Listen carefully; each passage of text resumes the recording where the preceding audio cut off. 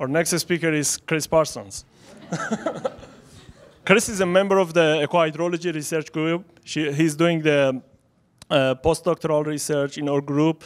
And Chris finished his undergrad in geology program at University of Manchester and his PhD in environmental geochemistry from Grenoble University.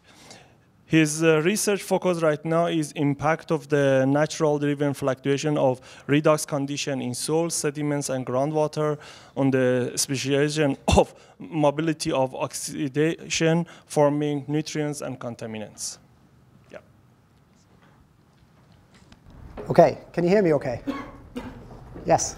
Well, thanks very much for the introduction, Feridun.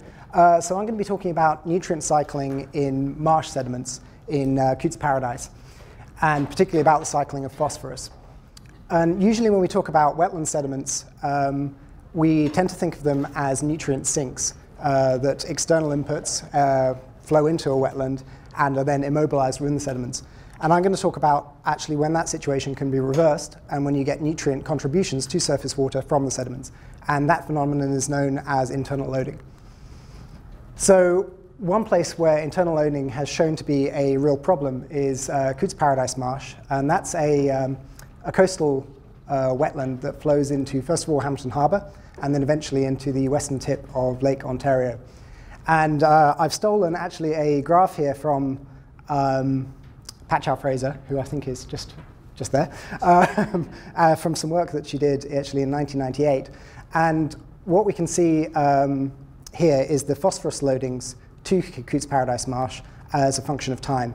And what happened is Cootes Paradise was fairly heavily abused in terms of nutrient inputs in the 1960s and 1970s. And that led to, amongst other things, huge amounts of algal growth, which were harmful for the ecosystem. So there was a remedial action plan set up to cover Hamilton Harbour and Cootes Paradise, and one of the points was to try and reduce the amount of phosphorus loading to the marsh, which was the limiting nutrient for primary productivity. So as you can see, in about 1978, there was improvements made to a wastewater treatment plant, which resulted in a massive decrease in the amount of phosphorus going into the system. Now, if you would expect that if then phosphorus was limiting the algal growth, a decrease in the phosphorus would decrease the amount of algal growth. And unfortunately, that's not really what happened. And what we can see is these are photos I took in 2013, and you still have a huge problem with algal growth. And some of the work that Patchow Fraser has done has shown that internal loading accounts for about 34% of the phosphorus inputs to the surface water. But actually estimating those phosphorus inputs from the sediment is quite complex because of the dynamic conditions in the sediment. So that's really what I'm interested in, is the dynamic geochemistry in the sediments which results in these phosphorus pulses. So I set myself a few research questions. First of all, how much legacy phosphorus is stored in the sediments and under which form? So by form, I'm talking about the speciation. With which mineral phases is the phosphorus associated? Does it occur as organic phosphorus? Because naturally, you would assume that if algae is taking up phosphorus into its cellular structure, then eventually at the end of the growing season, the algae dies and becomes part of the sediments. Does that organic P accumulate in the sediments or not? The second question was under the dynamic conditions, does the sediment mineralogy or the biological processing of the necromass, which is just the dead algae, control phosphorus release? And thirdly, bioturbation is a very important process in this system. Does that affect phosphorus speciation and mobility in sediments? So why do we care about phosphorus speciation? Well, phosphorus can be stored in many different ways in sediment, and some of them are very easily released, and some of them are not. So here we have a representation of a mineral grain, doesn't really matter which mineral it is, showing that if phosphorus is this red atom here, that it can be stored actually within a mineral containing phosphorus, it can be occluded within that mineral, it can be absorbed to the surface, or also it can exist as this these organic phosphorus species, such as phospholipid bilayers or DNA. And under different conditions, these different species will be released.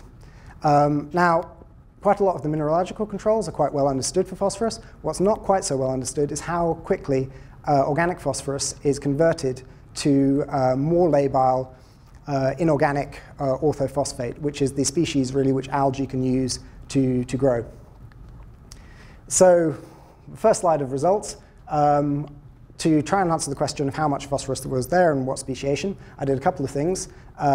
Total extractions, and to quantify the phosphorus, sequential extractions to see the mineralogy, and P31 NMR, some spectroscopy to determine whether it was organic phosphorus present or inorganic phosphate. And as you can see, there was significant amounts of phosphorus in the sediments, 1,800 milligrams per kilogram, which is very close to the severe effect level as stipulated by the Ministry of Environment. What we also see is that most of this phosphorus is inorganic. There's only a few percent which occur as organic phosphorus, which is unusual considering the inputs. So I said that I wanted to see under dynamic conditions how internal loading, how this phosphorus mobilized to the surface water is important. So one of the dynamic conditions in Cootes Paradise, it's not the only one, is caused by bioturbation.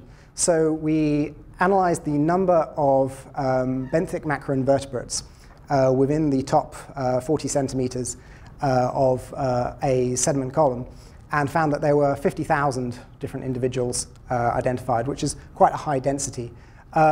And that if you look at various different sediment properties, there's two clear zones which are identified, below 15 centimeters and above 15 centimeters. And this is really the depth of penetration of bioturbation, how deep these organisms can burrow down to. Looking at the composition of the community, we found that it was dominated by aquatic earthworms or tubifex worms. So that's not my image, but it was an electron micrograph taken from the internet, and that's what a tubifex worm looks like. I couldn't resist putting the googly eyes on, so please excuse my lack of professionalism there. But basically what these things do is eat bacteria and other microbes in the sediment at depth, and then excrete the remaining sediment particles out onto the surface at the sediment-water interface. So conceptually, if we look at what's actually happening, if this is the sediment-water interface, we have algae which is growing on the surface and then dying and being incorporated into the sediment. We have a worm that's making a burrow, ingesting sediment here and excreting it here. And as this is happening, there's 50,000 of them per meter squared. You get this very complex mosaic of burrows, which result in a complex mosaic of redox conditions. And if we were to follow the time series path of redox conditions experienced by any particular soil particle, we'd see that it starts off oxic, gets buried, goes reduced, oxidized, and you can see it follows more or less this cyclic condition here. So I wanted to simulate these chemical conditions in the lab. And so what I did is construct a system of redox oscillation reactors, whereby we put the top 15 centimeters of sediment into a suspension with a groundwater matrix into a reactor, and then control redox conditions by sparging different gases through that suspension. So we can enforce oxidized conditions or reduced conditions. And I also added a dried powder of algae, which I collected from the site, to the reactor periodically to simulate the input of algal matter to the sediment. And I ran this for 77 days, monitoring EH conditions, pH conditions, temperature, and taking samples for aqueous analysis and solid phase analysis. So a few results. What we're looking at here is the time series of the experiment and concentrations of various different species. The white panels represent oxic periods, where I was sparging with air, and the gray panels represent anoxic periods, where I was sparging with nitrogen and carbon dioxide. And what we see is a kind of a classic redox sequence where energetically efficient electron acceptors are used by the microbial community first, so oxygen, then nitrate, then manganese, then iron, and eventually sulfate. We can see that that succession is replicated cycle after cycle. And we can see from the timing of the release of phosphorus, which is released under reducing conditions and then reimmobilized under oxidizing conditions, that it happens simultaneously with the release of iron, which indicates at a mineralogical control. The other thing that's interesting is we measured two different types of phosphorus: the total phosphorus, which includes organic phosphorus, and the soluble reactive phosphorus, which is similar to orthophosphate. And almost all of the phosphorus released occurred as orthophosphate. So what's happening then to all this organic phosphorus that's being deposited in the system? It's occurring in various different structures as phosphorus, phosphomonoesters, diesters, pyrophosphate. and it's being broken down by soil enzymes. So, sediment, bacteria in the sediment are releasing enzymes out into the soil environment.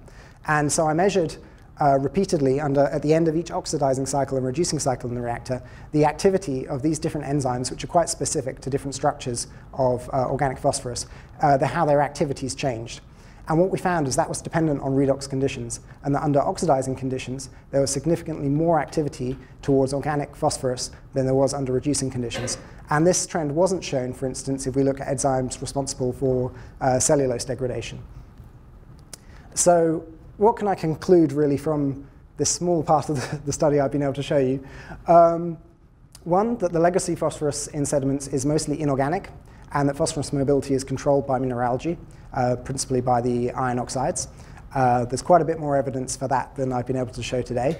That two, the organic phosphorus breakdown to phosphate is very rapid in the sediments when you compare that to rates which have been shown in the literature in lake sediments. And that it's strongly controlled by redox conditions. And so thirdly, the bioturbation, which repeatedly reoxidizes reduced sediment, probably accelerates the breakdown of organic phosphorus to phosphate because the breakdown of organic P is faster under oxidizing conditions. So I'd like to acknowledge the CERC for funding, the Royal Botanical Gardens for site access and also quite a lot of helpful tips about the site, and various people at the University of Waterloo for their help in the lab on the project. He will quite happily take any questions. Thanks. Okay, thanks, Chris. Any question for Chris? Sure. Absolutely wonderful. My question, did you actually look at the speciation of the clay mineralogy, the clay fraction of the sediments? And if so, what species did you encounter? It's mostly illite. Actually, I think I've got a ninja slide for that. Yeah, I do. So we did do quantitative phase analysis with the XRD and then Rietveld analysis to determine the proportions. And yeah, it's mostly illite, if I remember correctly. So would you be willing to run your reactor again with a quantity of illite in it? Or you use goethite? No, I used natural sediments. So what we actually see in the sequential extractions is that there's a real change in the iron-bound pool of phosphorus over time. If you look at most of the different mineralogical pools that would retain phosphorus, they're pretty much constant in terms of easily absorbed, apatite-associated, or detrital. They're pretty much constant the whole time, but we do see a massive fluctuation in the iron-bound, and then that gets redistributed to the easily exchangeable and aqueous pools during the cycling. But what's your thinking for looking at the clay? Well, particularly? we're doing a lot of work with that in terms of the soil, the actual soil that's being eroded in the agricultural setting, and the whole model that we're building has illite and it has goethite in it as well. Okay. The issue here is more, I've always argued for more study on the kinetics, the speed of the reaction, and I'm really fascinated by what you're seeing because it confirms so many things. We have a couple of options for the organic matter concentrations because there is a very phosphorus-rich issue in like the Holland Marsh, for instance, in a very organic setting, but it's over top of a tight substrate where there is a significant issue with the Cook's Bay part of Lake Simcoe. So there's a lot of application. We'll have to talk later. Yeah, perhaps we can talk during the poster. Great. Thank you very much. Okay, thanks again, Chris. We'll move for the next speaker.